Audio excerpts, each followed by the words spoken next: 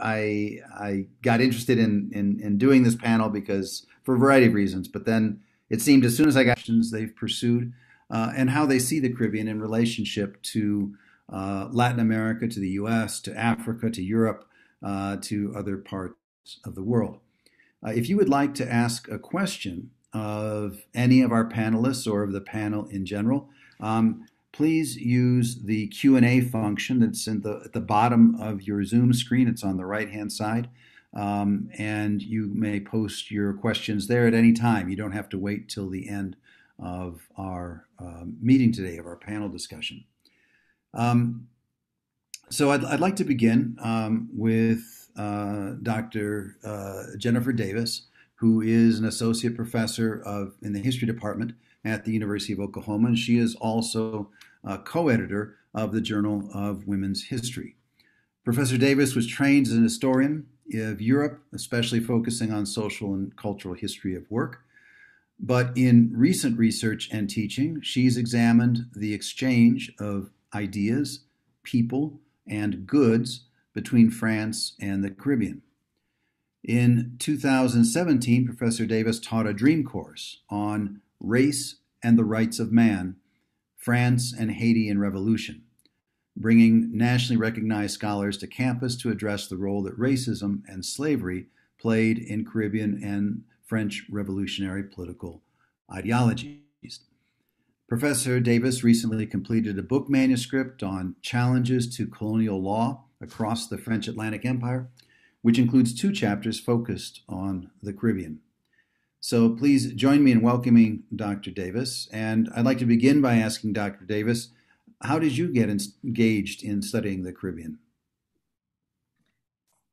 Hi, thank you so much, Professor Kenny. It's a real pleasure to be here. And I do want to just really emphasize that I recognize I am a historian of Europe and Europeans in the Caribbean, right? That I have learned so much from the past decade of research and reading that I've done in Caribbean history and Caribbean studies. I continue to learn from my colleagues who are experts in that field, and I am very much not. And so I want to kind of communicate that distinction.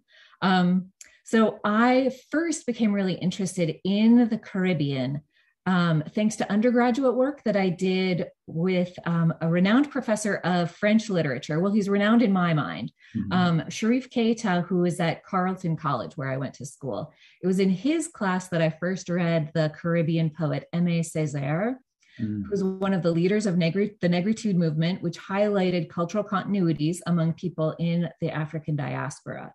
And I was really lucky. I got to go to Paris with Professor Keita, who introduced us to Afro-Caribbean Paris. We met musicians, we met poets, we met producers and filmmakers, teachers and community organizers who came together in Paris to build really global careers and transform their home communities as a result. So that was kind of my first, it piqued my interest, let's say. But then I went to graduate school, and that was not where 18th century French history was at all, right? And so I really felt like it was communicated to me that French Empire was a 19th, 20th century thing, and it wasn't really an early modern thing. And that, of course, is just a lie. It's just straight up, that is false.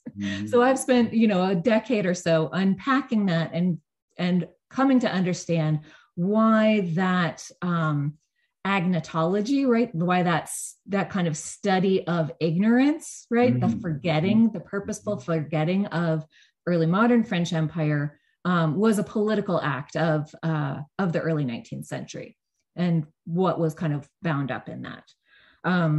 So that's kind of how I got here.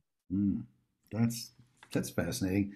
I'm always encouraged, I think, by the idea that to be a scholar means to be a student. Yes. That I understand what you were trying to say about not being an expert in the field, but I think it's actually one of the greatest things about being a professor is that you get to dedicate your life to learning new things, and it's kind of exciting where that path has taken you. Um, so, what are some of the research questions you've pursued in your research? What has interested you the most? Right. Well, I think that my real question for my latest book project, which is on libertines, Hmm. is empire, how did French law shape the French Empire of the 17th and 18th centuries? And then Hmm. how did empire transform French law? That was a relationship, right? Hmm. I'm assuming that, and I believe that I found really powerful evidence that French law in the French kingdom transformed over those 2 centuries in um, communication with French colonies in Quebec, in Louisiana, but especially in the Caribbean, right? That Hmm. slavery was the central question of Uh-huh. French law, and maintaining kind of boundaries um, of where slavery could exist and where it couldn't exist, right, Hmm. became really problematic um, for French legal theory and for the foundations of the French state. Oh, interesting. So, could you tell us, for those of us who are not well versed in this, where did slavery exist legally under French dominion and where not? And what kind of arguments did people use to justify its abolition in some places and its continuance in others? Right. So there's a great book, if you're interested in this question, fabulous book by Sue Peabody that's entitled There Are No Slaves in France. Uh-huh. And she demonstrates, right, that there was a kind of medieval law that French legal theorists said meant you could not have slavery in France. Mhm. But there was slavery practiced throughout the French Empire, 17th and Ah. 18th centuries. Um, Sue Peabody does a great job of showing, like, well, that's not the case because there are definitely enslaved people who come to France. Uh-huh. There are several really important legal cases that bring this question of slavery within France to head, and um, and the king and the legal theorists are, I think the problem is that they don't take a solid stand. They're continually Mm. vacillating, trying to have it both ways. So, Hmm. That's quite interesting. And this is roughly, again, could you tell us the time periods that you're talking about? yeah, so my book really goes from about 1620 to 1815. Okay, okay, okay. And what effect did that have then on abolition in the French Empire? Yeah, so my argument in the book is that um, abolition had um, abolition had a lot of support in um, among a few parliaments, right? Among a few kind of legal elites, Hmm. kind of thinking about it theoretically, not pragmatically, and not um, how it affected practice, how it affected people's Hmm. lives Hmm. throughout the Caribbean. Hmm. Um, and that disconnect, I think, between theory and practice Yeah. meant that French abolitionists never connected the dots in ways that those dots were connected, politically energized and mobilized in other European countries, and definitely within the Caribbean Hmm. itself. I think the real push for abolition in the French case comes from the Haitian Revolution, Hmm. right? I mean, Hmm. that's the enslaved people freeing themselves, overturning the plantation economy. That becomes the foundation for abolition. Hmm. Okay. Okay. And so you came to the Caribbean from studying France and from studying this relationship. Could you say more about how you see the relationship between the Caribbean and France, between the Caribbean and Africa, the United States. I realize that's getting now outside of your specialization, but how do you see the Caribbean in its connectedness with other places in the world?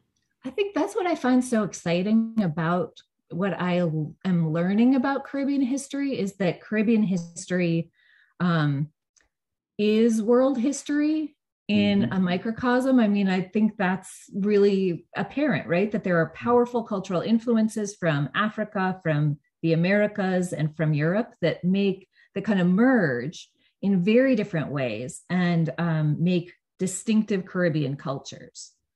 Um, I do tend to kind of focus on those durable and contentious connections between Europe and the Caribbean. Um, so, one example, I think, is the really fraught relationship between France and its continued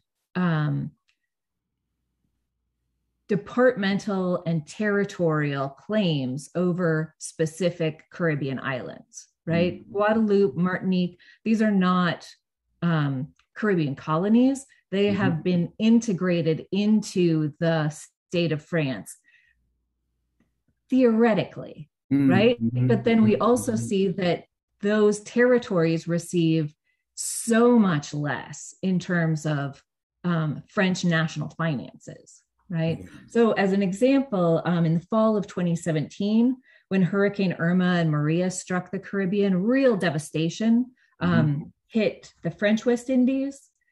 That damage really highlighted the underdevelopment of those territories. Residents were French citizens. They had representation in the national legislature. They paid taxes. And so there was this real push on the French president to, commit to rebuilding, right? Commit to the what these citizens are owed, Mm-hmm. right? Mm-hmm. He eventually did kind of tour the islands, publicly committed 50 million euros. But those Caribbean islands that are independent could apply to the UN for disaster relief, right? Mm-hmm. And that's a lot more financing. Mm-hmm.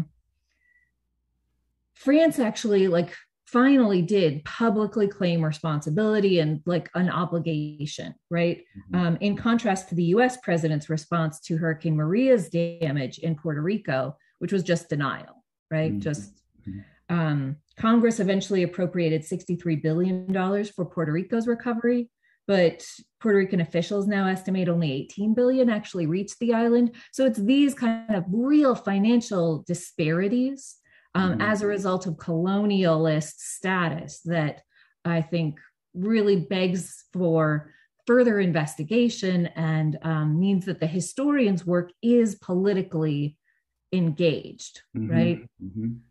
As a result. Yeah. Yeah, yeah.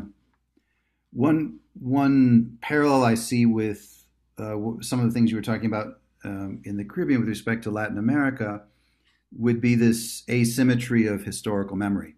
Yeah. That Latin Americans have historical memory of their relationship with the United States, say, that is almost entirely absent here in the United States. Right. And that would seem another kind of parallel. Well, thank you. We can continue to engage in dialogue with you, but I would like to move to our next panelist and welcome Dr. Greg Graham. He is an associate professor in the Clara Luper Department of African and African American Studies at the University of Oklahoma. He is the author of Democratic Political Tragedy in the Post-Colony, 2018 book. He received his doctorate and master's in political science from Temple University and Master of Science in BA degrees from the University of the West Indies in Jamaica. His areas of specialization include African politics, Caribbean politics, Africana political thought, critical race theory, classical political theory, and modern political theory. He's currently working on a manuscript entitled Suffering as Vocation, in which he explores the politics and ethics of suffering as a feature of post-colonial life. So we'd like to welcome Dr. Graham with us and ask how you became engaged in the scholarly study of the Caribbean.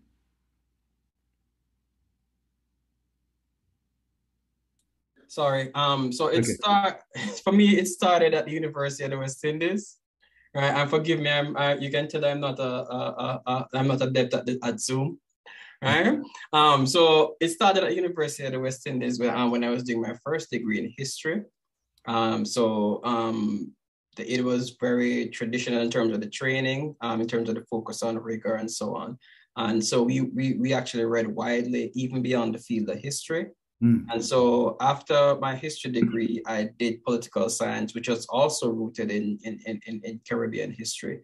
And so a lot of the foundational Caribbean scholars, I was introduced to them, quite early in my academic development. And especially those that came from, I guess, what Enrique Dussel might call the underside of modernity, people like Walter Rodney, C.L.R. James, Franz Fanon, and so on. I actually had my encounter with them, quite early. And then the Latin Americanists, people like Andre Gonda-Frank and so on. We would explore those. And that is where my interest really began. And within that framework, I would ask certain questions. I started asking certain questions about not just the Caribbean, but the specific kind of Caribbean context which I'm from. And so the specific kind of Caribbean context that I'm from is actually urban Jamaica, more directly Eastern Kingston. And the nickname that they give to the place that I'm originally from is Dunkirk. And you will find that across the Kingston landscape, the places are actually named after places that were at one point or the other prominent in the Jamaican consciousness as war zones. Right? And so you have Angola, you have, Dunkirk, you have all these names of places that, people might have seen in war movies or seen in the news having to do with, suffering and warfare and that kind of stuff. And then there are those, of course, that go back to the 70s that evoke the names of places that were involved in liberation struggles. Right, so it goes from one extreme to the next. It goes from an evocation of liberation struggles, especially in certain politically affiliated parts of the city, to those that are just evocative of, So you have, for example, places that are nicknamed Beirut, right, and so on and so forth. So I started to ask questions about my surroundings based on what I was being exposed to in terms of Caribbean scholarship, and in particular radical Caribbean scholarship that raised questions about political economy and the configuration of the global capitalist marketplace and so on. That is in essence where my interest, actually begins in terms of the scholarship. And for those of us, and I assume some of the other people listening who are not as familiar with recent history of Jamaica, when you talk about that shift in naming, for example, over time and the emergence of these names, what was going on in Jamaica that provoked those? If you see those as responses to things going on in reality, what was going on at the time that provoked that kind of response? So in the 70s, late 60s and into the 70s, Jamaica was experimenting with what was called democratic socialism. Right? And it was experimenting with democratic socialism, and it was actually a prominent part of the non-aligned movement because of the close relationship between the prime minister over the course of the 70s, Michael Manley, and Fidel Castro. They were actually, close. Fidel Castro actually visited Jamaica, I think 2 or 3 times. Incidentally, the Jamaicans had conspiracies that it wasn't the same Fidel Castro that came the second time, that it was a different Fidel Castro. that is what they said. They said, listen, that's not the same man. It's a different Fidel Castro. So the idea was that he had a double or something. But he actually visited Jamaica, and he and Manley were closely aligned.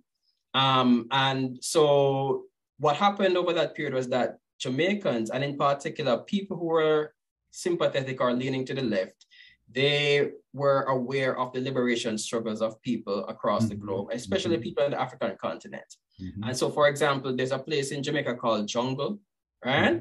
And when you go to jungle, it is divided into places that are labeled like Angola, Mozambique, right? So they use these names, Nicaragua, and so on and so forth. They use some of these names that were evocative of people in the midst of struggle. But that was one political party, because Jamaica tended to be divided between, in the 70s and 80s, there was a Cold War dynamic at play. And so Michael Manley's party, the PNP, they were the party that was leaning to the left. And then you had the traditional right-leaning party, the Jamaica Labour Party. And it was headed by a fellow called Edward Seaga, who became close with Ronald Reagan because he became Reagan's man in the Caribbean, right? And so it was in the zones that Manley that were affiliated to Michael Manley and the PNP that you find these names that showed a certain degree of awareness about the liberation struggles of the 70s and going into the 1980s as well. So over the course of the 1980s, though, into the 1990s, a certain neoliberal turn takes place. Where even the PNP had abandoned, except for just the label and the nostalgia. And I write about this I wrote about this in my first book, right? The PNP and even Manley had abandoned the whole notion of socialism. It had been in some ways bludgeoned out of them with US foreign policy, because there was a process of destabilization over the course of from 1978 to 1980. Right? There was this process of destabilization in which people like Kissinger and so on were directly, there was interaction. There's record of interaction between Manley and some of the names that were prominent in American foreign policy at the time. And so by the time you get to the 1990s, when Manley comes back into power, that posture towards a radical socialist, stance had already was in decline, and neoliberalism became the norm, where by the time you get to 1994, the PNP, the People's National Party, the former leftist party, they could hardly be distinguished policy-wise from the Jamaica Labour Party. Okay. And so the naming of places takes on a whole different turn in correspondence with that shift, because even if you follow Jamaican popular music, even the content and form of the music changes in accordance with this whole neoliberal turn, where it is no longer hardly anymore about message and more so about, just the finer things in life, women, cars, houses, and so on. And that kind of, that sort of dynamic comes into play. But so there is, as I say, correlation does not equal causation, but there is to be observed, this sort of transformation that takes place over that period. Right. Thank you very much. That's helpful. Yeah. So you've given us a very good understanding, I think, of just at least some of the starting points for your scholarly inquiries. Could you tell us some more about what research questions you've pursued in your research? What have been the primary things you've been trying to understand the most? So if I would say that first of all, in my first book, I was really concerned with the question of consciousness, the nature, like how, the development of collective political consciousness, as a part of really getting at the matter of how people deal with collectively political disappointments, right?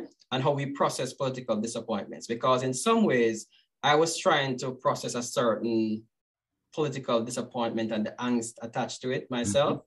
And so I saw where tragedy has always been central to how Caribbean scholars formulate not just their struggle, but sometimes the outcomes of their struggle, where tragedy is always front and center. So the previous speaker, who is it again? Jennifer Davis, Professor Davis, she mentioned the Haitian Revolution. And so there's C.L.R. James's famous take on the Haitian Revolution, and it is actually rooted in tragedy, right? Especially in the opening stages, he does set up this tragic scenario between the slave masters and the slaves, right? Which is consistent with Hegelian understandings and renderings of tragedy. So there's that, and then there's Frantz Fanon, who is also rooted in tragedy, right? And so when I looked at the experience of people who were progressive in their politics, who consider themselves progressive in their politics, and what they attempted to do over the course of the 1970s, with all the limitations and problems with what they tried to do. When I considered it, and I considered it against those who opposed them, and recognized that in both instances, both groups were claiming to be right. And both groups had a legitimate claim to what we might call the rights. And so on the one hand, you are the PNP and the people who are socialists who are raising the question of what national sovereignty ought to mean, okay, what real freedom ought to look like. And on the other hand, you had the JLP, the people who were leading to the political rights, right? And they were stressing the importance of the economy, right? And the question of political economy, because people have to find food to eat, teachers have to be paid, policemen have to be paid, hospitals have to be kept running, schools need to be kept open. So in their own way, they were making a legitimate political claim. And so that framework for me led me back to the question of tragedy. Because again, just to refer to Hegel again, he has this interesting theory of tragedy. With all these problems, he has this very interesting theory of tragedy, which is rooted in his, especially classical tragedy, which is rooted in how he reads the Antigone, in which both Antigone and her uncle actually have legitimate claims, right? And that is what makes it tragic, right? Because in the face of these claims that are both legitimate in and of their own right, human beings in the throes of that sort of conflict, they're unable to really recognize the ways in which they pull each other down, into that downward spiral, into what is referred to as, a sort of catastrophe when we fail to heed warnings and so on. So I was really trying to answer that sort of question, just a question of consciousness, and in particular, how people process that disappointment of the failure of those progressive projects. Yeah. And so I looked at Jamaica and I juxtaposed it with Mandela in South Africa, right?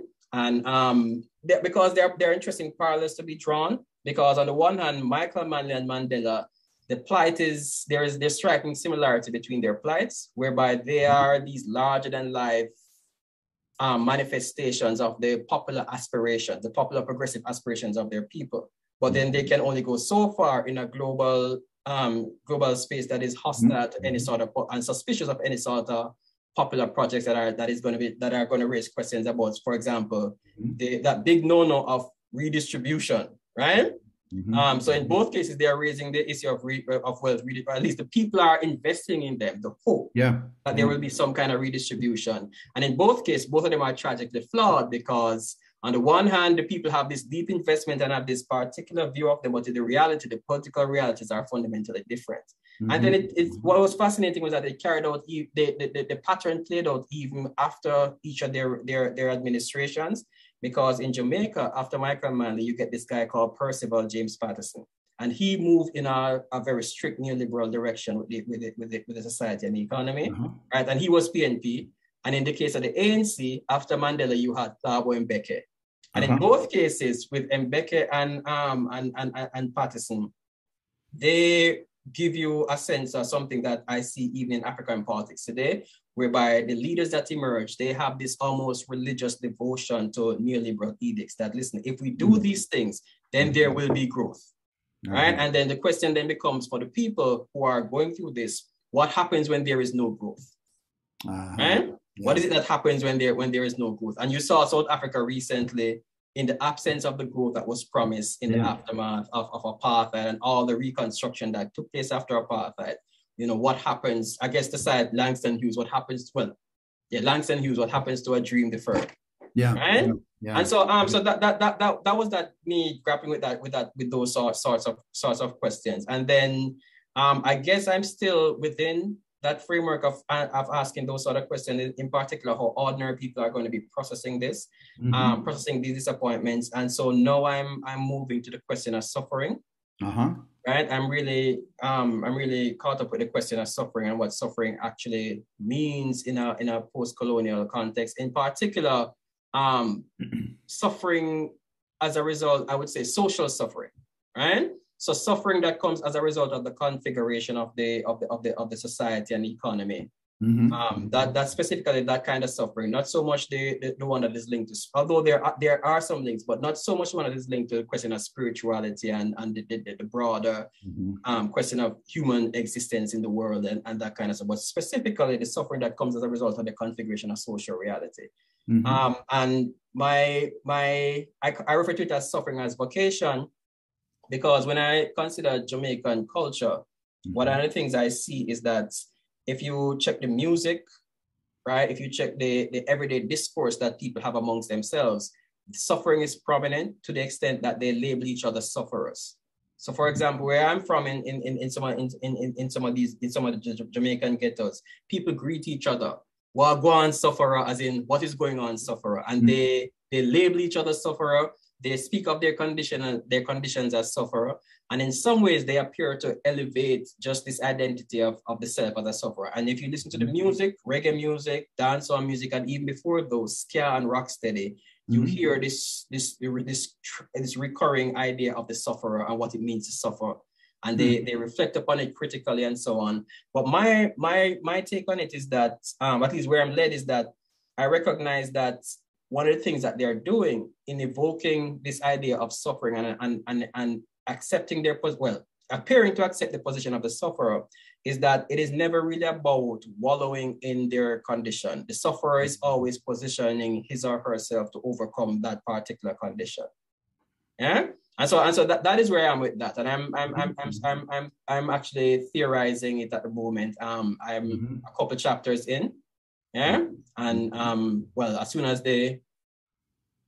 this COVID ends, then I probably can get into some field work and get some stuff done. Right. That's all very fascinating. Could I ask you also, both from your own personal experience, but also through your scholarship, how you've come to see both Jamaica and other parts of the post-colonial Caribbean and the Caribbean more broadly, and how it relates to the rest of the world, really, how it relates to the United States, how it relates to Latin America, how it relates to Africa. What is your understand? What kinds of things have you come to understand about that? So to begin with, my understanding of the post-colonial context is much broader than the Caribbean. Right? Where one of the foundations of my understanding of it is what, again, C.L.R. James tried to do with the Black Jacobins. Because when he writes about the Black Jacobins, at one point, he actually suggested that one of the things that drew him to the Haitian experience with the revolution and its aftermath was the fact that in the 1930s, when he released the first edition of the book, in the 1930s, he was seeing on the horizon African states about to struggle for independence and what that might mean for them. And so in many ways, what happens in Haiti prefigures the post-colonial manifestations that we get in Africa and elsewhere in the world, right? And so, for example, the tragedy of struggle, and in this case, the outcome of struggle, was in many ways prefigured in Haiti. And so when he does a second edition around in the 1960s, it was, far more clear the links that he was perceiving in terms of the problems with political leadership, the problems with administering the state in a hostile global environment, and so on. And so that conditions, that really set the stage for my understanding of what I do in terms of post-colonial studies. When I focus, I might zero in on the Caribbean or a particular African space. But beyond those post-colonial spaces as well, I think that what Akile Mbembe has pointed to recently in a work of his, the title of which I can't remember off the top of my head, is that there's a certain way in which we have to recognize what he calls the becoming Black of the world. Right? He speaks of it as the becoming Black of the world, where there are domains of human experience that were once deemed to be fitting and suited for people who were racialized, that are finding their ways now into spaces that you would least expect. And I think, for example, of a joke that Trevor Noah had done about the most recent former president, that he reminds him of an African dictator, right? Where it was supposed to be a joke, but it was actually quite serious, where if one studies authoritarian patterns in Africa and just the psychology of the authoritarian leader, right? If you trace people like Idi Amin, Mobutu, and so on, if you look at them, and then you look at the manifestations that are now normalized in this particular space, you get a sense of what the becoming Black of the world is supposed to be implying. And so I think that when I do post-colonial studies, in many ways, I'm studying a condition of human beings that it find its way. It manifests in different parts of the world, not just in the geographically restricted zones that we refer to as post-colonial. Right. So that is what I see myself doing with post-colonial studies. And so even on this matter of suffering, there are a lot of parallels, for example, to be drawn, a lot of insights as well to be drawn from the African-American experience, for example, with the blues, because the blues epitomizes how people might have a positive attitude towards suffering, or politics of suffering, and what a politics of suffering might look like, right? Because the whole idea of a politics of suffering means that I'm doing more than just suffer. It means that I'm actually using my suffering towards a particular end. And so this theme of overcoming that is a feature of the blues, I think, resonates with what I recognize to be the case in Jamaica as a particular Caribbean space. Very good. Thank you so much. That's very, very interesting. We do need to keep moving, so I'm going to move now to Dr. Rita Keresztesi. I'm sorry, Keresztesi, right? Rita Keresztesi. Dr. Keresztesi received her PhD in literature at the University of California, Santa Cruz, and has been teaching at the Department of English here at OU since 2000. Her research and teaching focus is on 20th and 21st century African and African diaspora literary and cultural studies. She teaches courses on African American literature during the Harlem Renaissance. She teaches courses on Black arts, Black power eras, on the post-colonial Anglophone Caribbean literature and culture, and post-independent sub-Saharan African cinema. Professor Keresztesi received a prestigious Fulbright scholar to study in Burkina Faso, where she taught at the university and conducted research on African film in Burkina Faso and Ghana. Her most recent book is Literary Black Power in the Caribbean, Fiction, Music, and Film. She's also the author of Strangers at Home, American Ethnic Modernism Between the World Wars, and she is a co-editor of a book called The Western in the Global South. So, Dr. Keresztesi, thank you for being with us this afternoon. Could you tell us a bit about how you became engaged in studies of the Caribbean? Well, mine was a long path from Hungary, and I studied that as a modernist. I was a European Hungarian modernist, and when I studied graduate studies in California, no one had any interest in Hungarian modernists, so I started working in American context of what American modernism means and how I would fit myself in there. And first of all, in Hungary, literature and the arts are always political. So that was one issue that I had to kind of reconcile coming into an American university and doing graduate studies.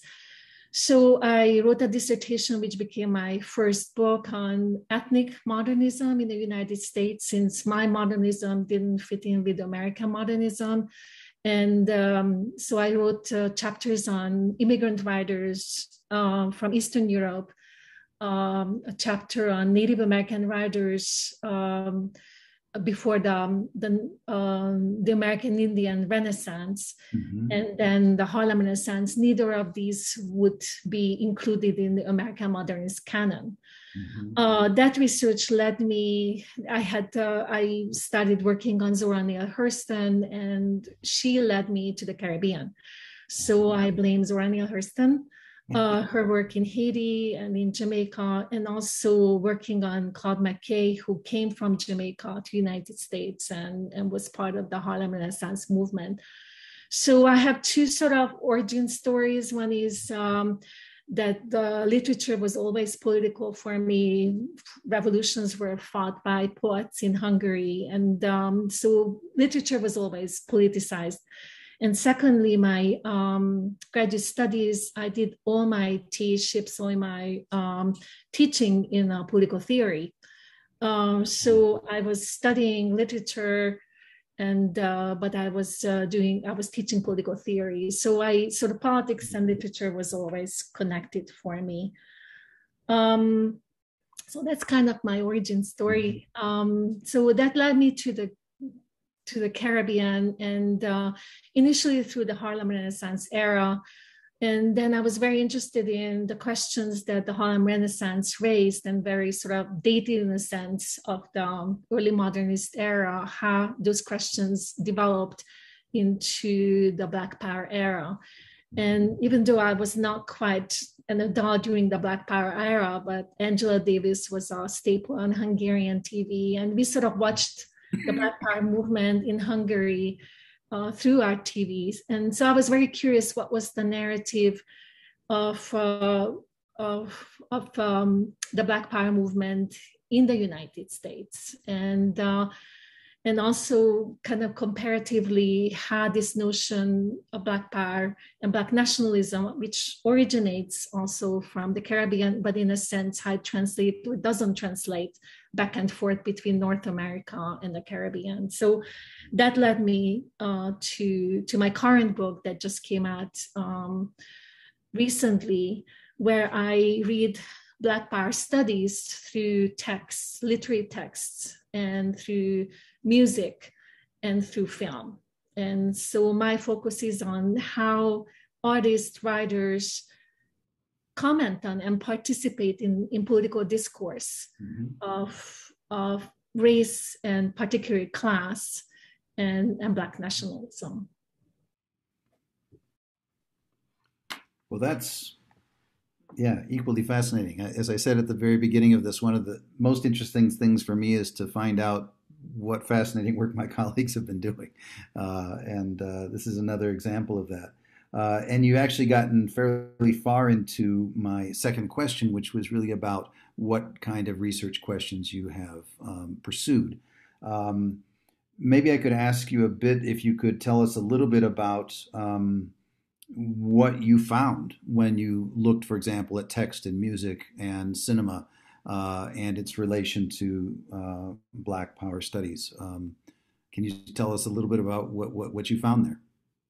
So I usually learn through teaching. So I designed this class on Black Arts, Black Power movement, which is mostly focused in the US. And I'm, as someone, as an outsider, someone who'd never studied race, but I studied class. So just to make sense of my environment and in a sense how the discourse, how people talk about race in the US, then led me to the question of what's unique about US race discourse, which seemed to me very particular and a very narrow discussion on race. And so the discussion going into the Caribbean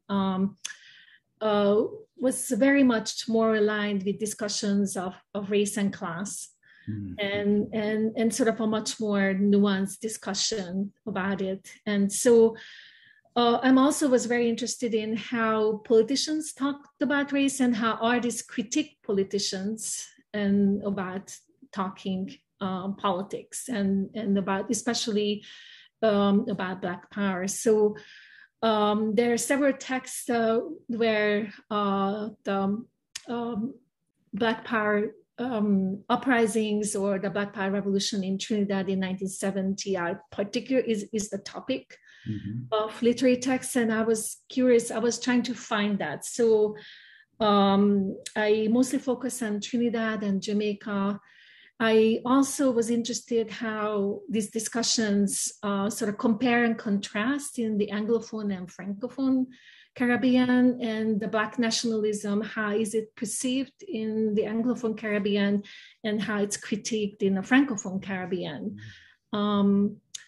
And also my year in Burkina Faso sort of led me back to reggae music, which I do like, and in a sense to look at how Jamaican reggae inspired African revolutionary movements and uprisings in their own context. So my question was how arts participate in political discourse, how artists, calypsonians, reggae singers, poets, writers, filmmakers participate in contemporary discussions.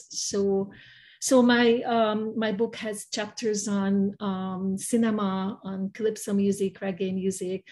I read closely contemporary journals like Abang or Moko in Trinidad. that sort of, when I read AFAM, what interested me about it is it sort of came out of the 1968 rebellion, which was a response to the banning of Walter Rodney, who was not allowed back to Kingston after participating in the Black Riders Congress in Montreal.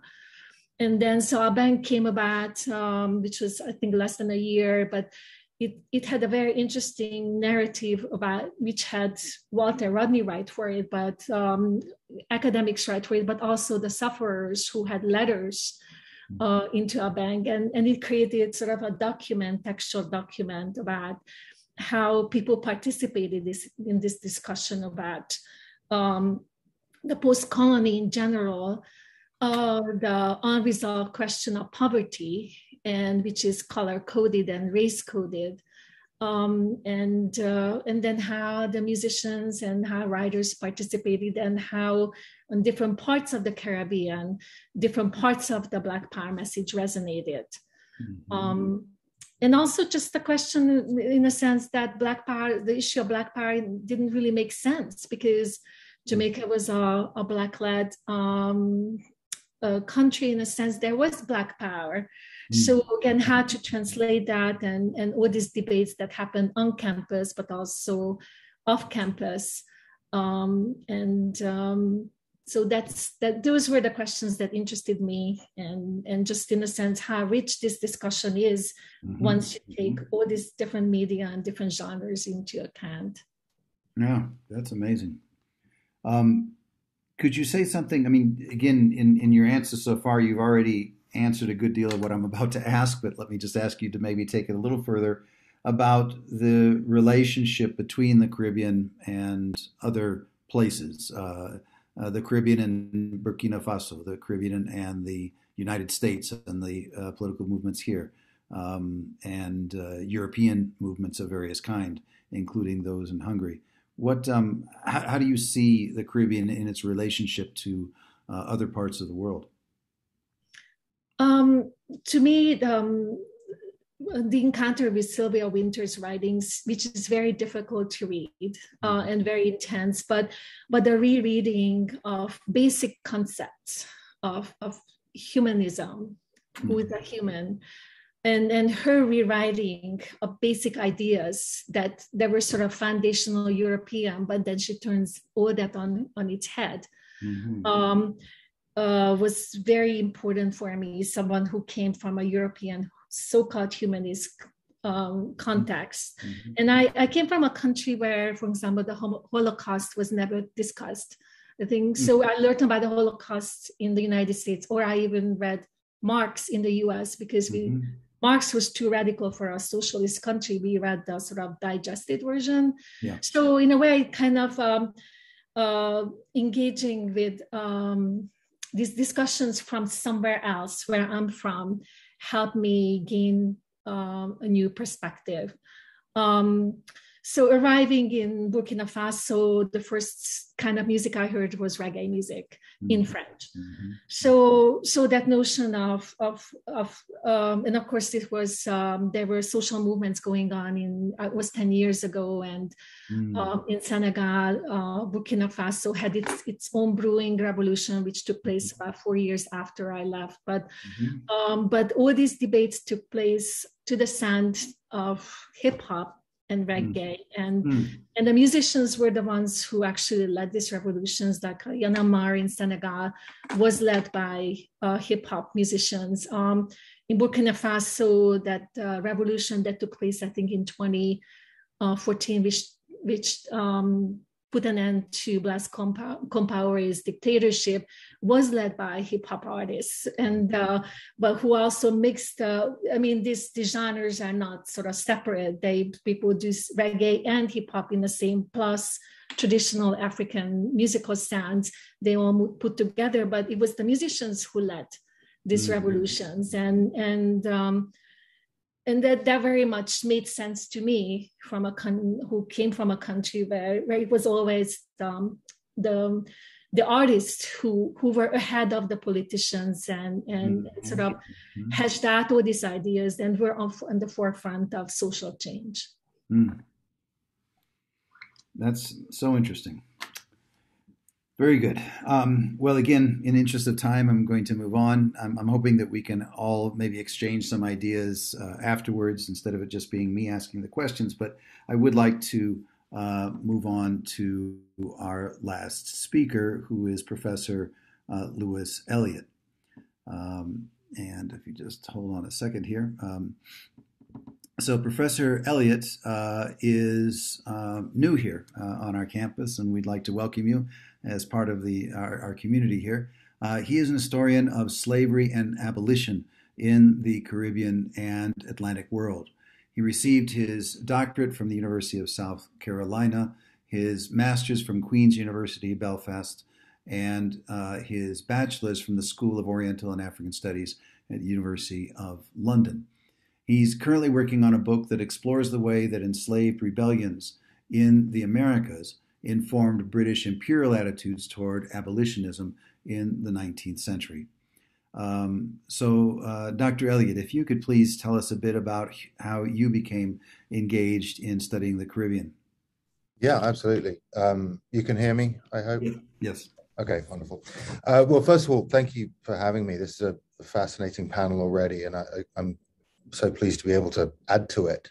I became interested in the Caribbean from a very young age. I grew up in Brixton, which is in southwest London, where there is an enormous West Indian population. And between that and my family ties to South Africa, my mother came over to Britain from Cape Town in 1975. I became very interested in how non-white people engaged and interacted with the British Empire.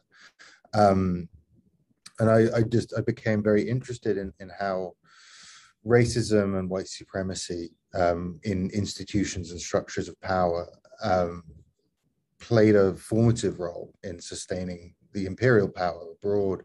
And then, to me, growing up mixed race and rubbing shoulders with other peoples whose lives were informed primarily by those unpleasant truths of imperialism, it made it quite uncomfortable to be surrounded by sort of white idolatry in London. And I saw the Caribbean as I suppose the most visceral example of that power and that white idolatry being made real. Could you explain that more? What is it about the Caribbean that leads you to say what you just said? Yeah, so I mean that sort of previews your third question a little bit. Okay. But I think from a historical perspective, and certainly from a British imperial perspective, the Caribbean is the nursery of empire. It's where the British learned how to do imperialism. And for that reason, everything that happened in the Caribbean informs the behavior of imperialists elsewhere. And I think that London as a multicultural center, as an international city, is so heavily colored by those early lessons from the early modern period, which I think are most viscerally seen in the Caribbean and narratives from the Caribbean. Okay, very good. So could you tell us more about how this then relates to the study of slavery, of slavery rebellion and abolition? Yeah, so I stumbled upon enslaved rebellion as a vehicle because I wanted to better understand, I suppose, my own experience, in amongst the white supremacy of London, and how I and other products of the empire, as it were, related to it. And I saw, moments of conflict, moments of uprising are useful in the sense that they bring to the forefront everyday relationships and everyday interactions. So enslaved rebellions became an easy way of answering the question of how the current racial institutions exist. Looking at these communal ideologies of resistance demonstrated to me how ill-informed white society was when it came to the thoughts of and the emotions of enslaved people, which I think really, if you track through to the abolitionist ideologies of the state, really demonstrates the continued white supremacy of state institutions after slavery is abolished. There's something very much lost in translation between the enslaved rebels of Barbados or Jamaica or Demerara and their abolitionist allies in the metropole that allows for continued subjugation after emancipation. And I think that you can then draw a direct line from that form of emancipation, that form of supposed racial reckoning, to current racism and the ways that people don't have the language to deal with it. Yeah. Could you say something, perhaps, as someone who has traversed the different environments in which you've been thinking about this, right? Living and studying in London, in Belfast, now in Oklahoma, and also maybe touching on some of the comments that were made before about, say, the differences between Francophone and Anglophone perspectives on some of these issues in the Caribbean itself. How do you see those things from your perspective? Yeah, so I mean, I'll tackle the second one first. The differences are stark, and I think the differences are in many ways manufactured. So my research has taken me to Latin American rebellion as well, because it wasn't my initial plan, but I wanted to see, it was just morbid curiosity really, given how often the Haitian Revolution is mentioned by enslaved testimony after rebellions in the British Caribbean. I had to see if there were commonalities there. And my mentor, Matthew Childs, who's a Cubanist, he was very encouraging about looking across empires to study enslaved communities, to demonstrate that.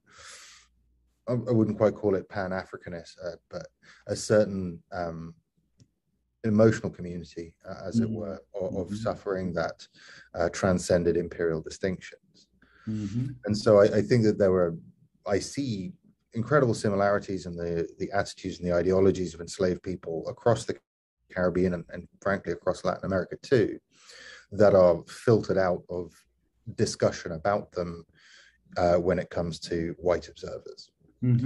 So the British have almost a blind spot when it comes to considering Cuban slavery as anything other than a Spanish thing. Where in reality, people who are enslaved in Cuba have much in common with people enslaved in Jamaica, have much in common with people enslaved in Brazil. But it's the inability to recognize those commonalities that led to these, I think, that led to the divergent histories that we are forced to analyze today. I think there's a huge amount of cross-pollination in the Americas that is suppressed by the need to put things in the boxes of French Caribbean versus British Caribbean versus Spanish Caribbean versus Latin America versus US South even. And there are scholars that have tried to sort of push that aside. I'm thinking of someone like Matthew Gertel, who does a great job of connecting the dots. But it's still a pretty young field of scholarship, and I think it takes a brave scholar to tackle that in any meaningful way. Yeah. No, that makes a lot of sense. Well, and to just link this up with something, the reason this panel is taking place today is because we had a group of Latin American scholars, Latin Americanists, and a few years ago, people began suggesting within the Latin Americanist group that, we should be connecting with the people studying the Caribbean and learn more and incorporate more. And so, if you will, those divisions that you're talking about, right, we're actually exemplify that to some degree. Yeah. And I guess that's fairly common, but as you say, it can be limiting in a way that really we ought not pursue. We should try to overcome that if we can. Well, I've been asking the questions so far. I thought I might give an opportunity for each of you to maybe engage in some conversation with each other. I'm sure that you've been listening to things that you found interesting. And Jennifer, you had a hand up, so maybe you could start. So I actually, just as Lewis was finishing, it occurred to me that your framing, Lewis, of the perceived and communicated commonality of experience across enslaved peoples, right, across these empires, is like so documented, so well documented in the 18th and 19th centuries, right? It results in things like school, right, that the African American kind of claiming of Toussaint Louverture. So you have like an African American school in Oklahoma named after Toussaint Louverture, right? And I think my favorite book on this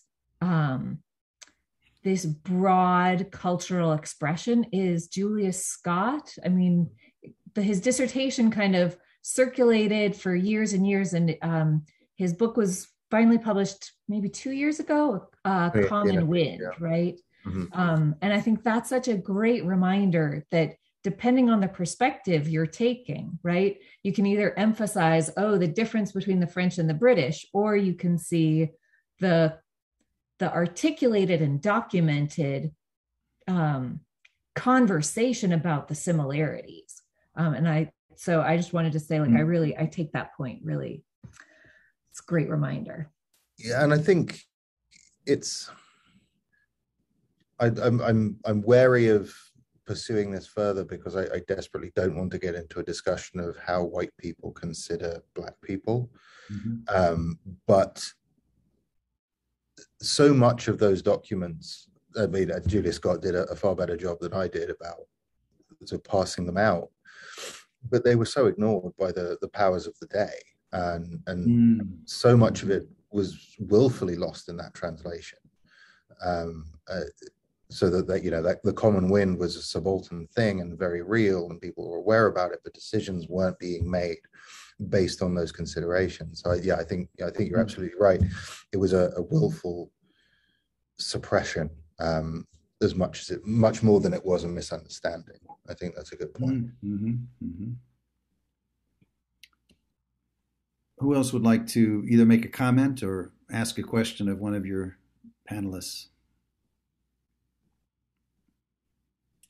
So just a comment to follow up on what Lewis just said.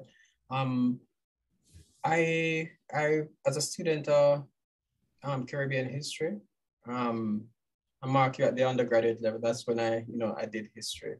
I do recall that the Caribbean historians, like the regional historians, they did recognize those links, right? Mm-hmm. That transcended the colonial, the different colonial boundaries. They did recognize, those links. So, for example, just to, draw aside C.L.R. James once more, he recognized, for example, the importance of the fact that one of the leading figures of the early part of the Haitian Revolution, Dutty Bookman or Bookman Dutty, depending on who we decide to go with in terms of how they render his name. He came from Jamaica, went to Haiti, right? And in no time he was leading that inaugural ceremony that actually got the revolution started. Yeah. And so the point I'm making is that Caribbean historians do recognize that, and as Lewis observes, it is when that historical discourse and research is taken up elsewhere, right? Because I remember as a young historian being struck by the fact that the prominent names were people in the United States and Canada and Britain, and that they were the ones who, I learned after all that they were the ones who set the whole stage, the whole character, or the discussion of what obtains as good historical research and what doesn't, and so on. Mm-hmm. But the Caribbean scholars do recognize, I think, that those similarities, especially And they do get into it, especially when they begin to talk about the question of African cultural retentions and the consistencies you see across borders and so on. But I had a question for Jennifer, and I was a bit late, so you might have hinted at it. On the matter of the abolitionist attitudes and the development of the character of the abolitionism between the British and the French, how much of it had to do with the question of hegemony? So for example, at the time when at the time of the Haitian Revolution, the French were, according, if we're going to read Wallerstein, right? Emmanuel Wallerstein and his modern world system, the French were either at the top of the global economy or near there, right? Mm-hmm. And so how much does hegemony cloud the development of abolitionism? And then the British, their abolitionism, I can't think of the period now, but how much does that position at the head of the global economy as it was emerging then, according to Wallerstein, how much does that impact the growth of their abolitionism? How much does that hinder, I should say? Yeah, I think that is the debate, right? The big kind of legal towns where this is, where abolition is a position embraced by a kind of minority of lawyers and judges, right? It is local politics pitting them against the merchant next door. Does that make sense? There's they stand to gain in their own town politics by kind of advancing this position against those guys. The global politics is local politics in these French kind of port towns. The question of British hegemony, right? French hegemony versus British hegemony is exactly what those kind of merchants are arguing, right? Saying like, this is the only chance, this is the way the system's built, right? And we have to do this in order to keep up with the British and the Spanish. That's moot when the Haitian Revolution makes clear the only way, right? And so it's very clear, right, that abolition for the French by 1791 is the only way to have any kind of empire, right? So it's not like abolition out of the goodness or like humanity, right? It's abolition with this economic objective of holding an empire together. So I don't like your original question, though. I'm afraid I lost the string. Okay. I was just wondering how far, if people are in the midst of, this prominence in terms of what is emerging then as a global economy, it becomes less the case. I'm just wondering, I'm just speculating that it might become less the case that they will make room then for abolitionist ideas to take root. But I might be wrong. I was just wondering, because I know that period was a very critical period according to Wallerstein, with the transition from the short period of French hegemony to the emergence of what later becomes British global hegemony. Right. Yeah, I'm still really like, I'm trying to figure it out. Okay. Yeah. If I may, Dr. Graham, I cannot speak for French anything, but in terms of the British, it's a well-known debate. Eric Williams brought this up in the 40s, and everyone has been screaming about it ever since. But I think that there's the debate is whether is abolition an economic position or is it a moral position. It is very much rendered moot when enslaved rebellions are factored in, because they didn't, the enslaved people were not interested in the economic impact of their condition, or really what white Protestants believed was the moral part of their position.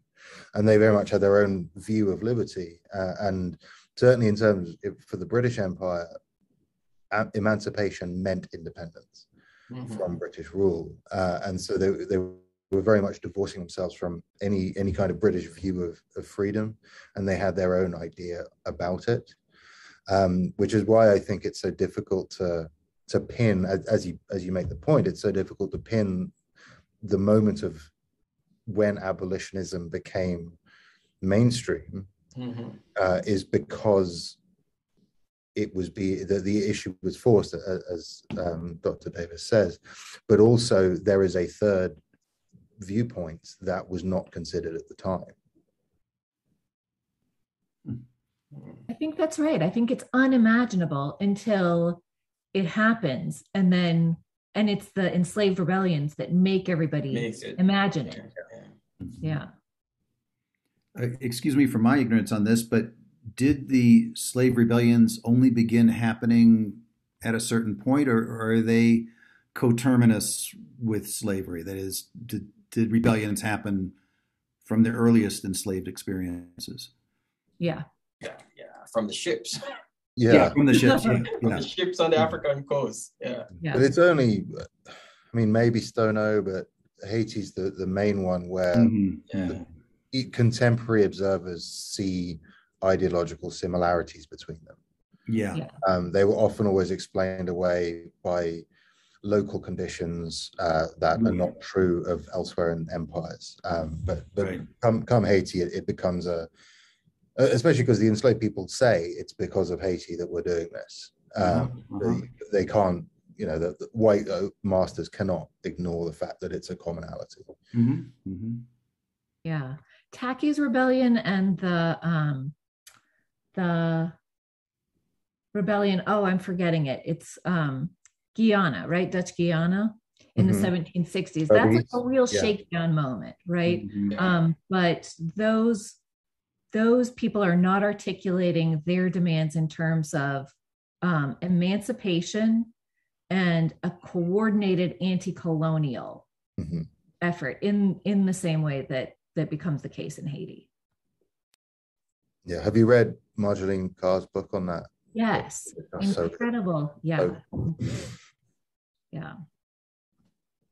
Well, could I ask a question that is something, again, I ask from ignorance, but it's something that's concerned me for some time, if you will, without ever having been able to study it enough to have my own opinion about it.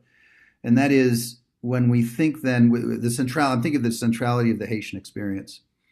And what Dr. Graham was saying about the tragedy of some liberation movements, about what Dr. Eliot was saying about the continuation of white supremacy beyond abolition, etc.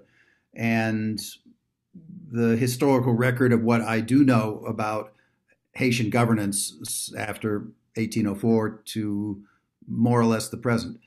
How do you understand what Haiti became after independence and what it has become today in light of the things that you've been studying?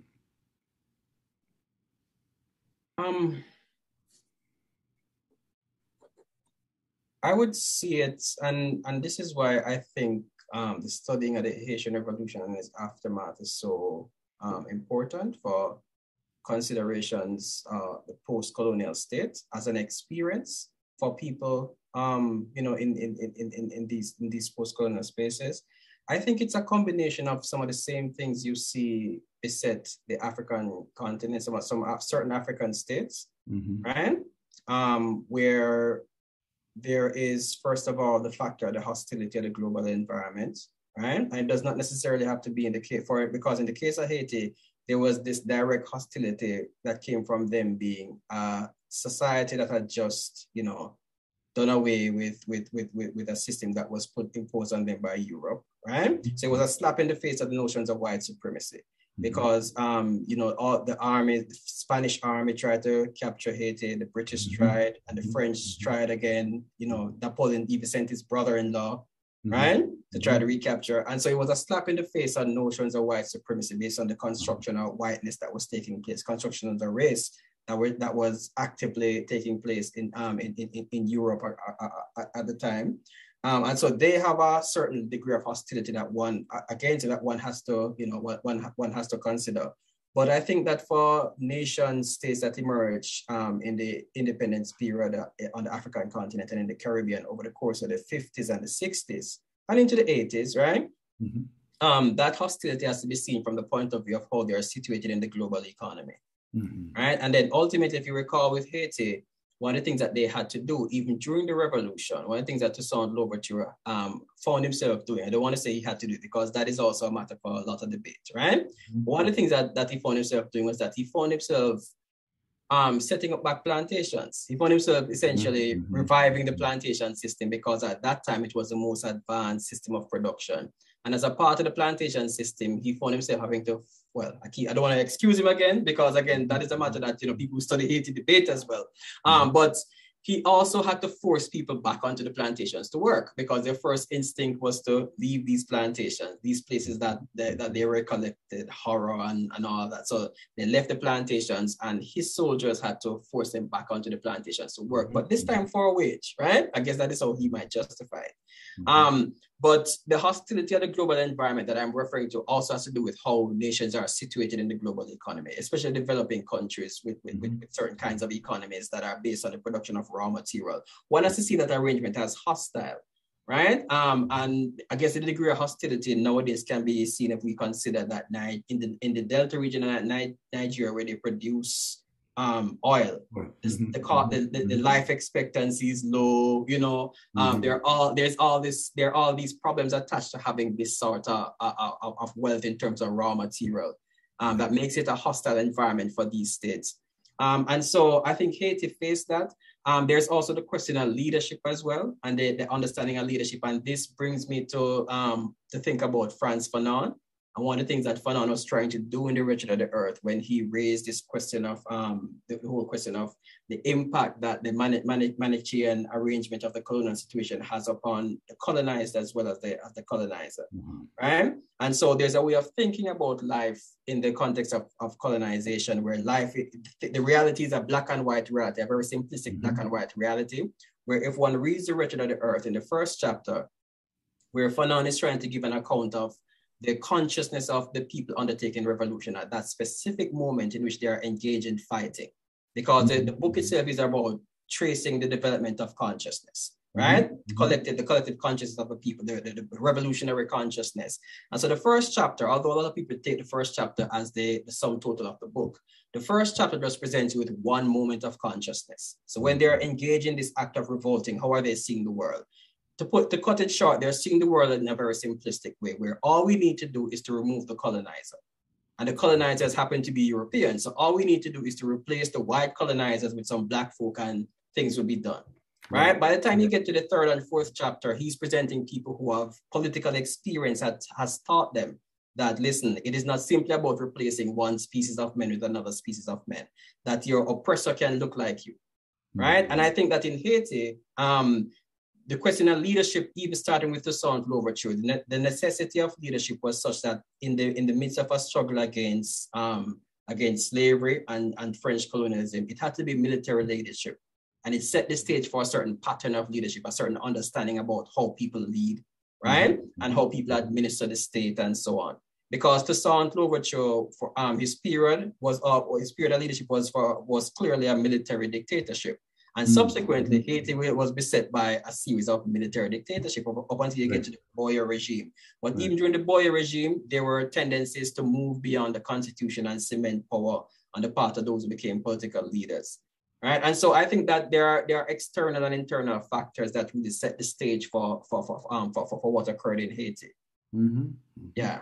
Thank you. And those external and internal factors, you can see them elsewhere as well. Because when you think about how, for example, in a lot of African and Caribbean states, how the state is administered, how not just the people in power see administrating the state, how they come to understand administrating the state. Drawing from the colonial experience and continuing that sort of political culture. There's also the matter of how the people themselves come to perceive leadership and those who are supposed to govern them, those who are supposed to lead them, and how that makes them accommodative of a certain pattern of leadership. And then that pattern of leadership also feeds into the question of political economy in a negative fashion in some places, because to go back to Nigeria, the people who are most invested in generators, the people who make a lot of money from generators, some of those people are actually political figures. Right? And I mentioned generators because in some places in Nigeria, every day there's a power cut and they rely on generators. Because, and despite the fact that they produce crude oil. And that is a deep violence of the configuration of the global economy that I mentioned previously. Right? So I think they're both external and internal factors that actually contribute to getting them to where they are today. And of course, one of the external factors that one cannot deny is U.S. foreign policy and the attitude towards Haiti that I think, that it clearly takes up the whole mantle of the French and their offense of the fact that Haiti emerged as this republic while slapping white supremacy in the face. Yeah. And it's really sad to see, quickly, I think it's really sad to see because when we look at the history of Haiti, post-revolutionary Haiti, and the contribution that they made to freedom across Latin America, it is really sad to see, the things that have befallen them since. Because Simon, what's his name? Simon Bolivar. Oh yes, right. There is that relationship between him and Haiti and the role that they played in terms of helping to equip those armies that liberated Latin American countries from Spanish rule. It is really, political memory and historical memory can be unforgiving. Yeah. Very good. Thank you. Would any of the others here like to speak to the question? Yeah, if I may. So I agree with everything Dr. Graham said, but I think Haiti held a unique place for the British in the early 19th century, as well as simultaneously the embodiment of the threat of Black Catholicism, but also a venue in which British Protestantism, not quite Anglicanism, but certainly Methodism and Baptism, might be able to spread among enslaved and as it became newly emancipated populations. There were deep discussions between the likes of Thomas Clarkson and Henri Christophe during the teens and 20s about removing Catholicism from Haiti. Which Christophe listened and ignored. But there was a belief that Catholicism could be painted as the religion of the empires, and that Protestantism was the more progressive and therefore the more Afro-friendly version of Christianity. And those failed, but in that 20-year period, Haiti was very much viewed as a land of religious opportunity for other kinds of hegemony. I also wanted to add that the notion of reparations, then Haiti paid France reparations, I think all the way up to like 1947, which kind of added to that economic impoverishment, and then that othering of Haiti as the first Black republic. So in a way, that kind of like what was that, Pat Robertson, who sort of the whole sort of Haiti is this other empire and this kind of you cannot understand it in the terms of regular political theory. It's a whole different notion of humanism, the whole notion of what we understand as reparations, but in a sense, which I think went all the way up to 1947. Yeah. Well, very good. Does anyone have a last comment to make before we begin to draw this to a close? I guess that's always, no one can dare jump in at that point, right? When you're not going to stand between the ending of something. But let me first begin by thanking each of you. This, to me, has been most interesting, and as each of you spoke, my mind was just going in all sorts of directions, and they were all very different directions, but they all somehow seemed to weave together at the same time, which I found kind of interesting, the way that it was disparate, but not at all disparate. It was really quite connected. And so thank you for your work. Thank you for coming to speak with us today. I also would like to thank some of the people involved with making these events possible, especially Stephanie Homan-Sager, who is our assistant who really sets everything up and reminds everybody about what's happening and makes this possible in important ways. Mark McAndrew, who puts together our flyers, Jessica Dobson, who helps with communication, and to the College of International Studies and the Department of International Area Studies, who are the source of this program and the Center for the Americas and make it possible. So thanks to each of you. To others interested in the Center for the Americas, this is our last event of the semester. We try not to get into November very far because things get very intense at the end of the semester. So we'll begin again in late January, and we'll be sending out communication about some of those events. One of the events coming up in the spring I will mention, and to this audience as well, Glenda Eaton, who was not able to be with us today, will be making a presentation on her research in Belize, but we haven't set the date yet, but sometime in this spring. So that may also be of interest. So thank you again for participating, and goodbye. Thank you very much. Thank you so much. Thank you.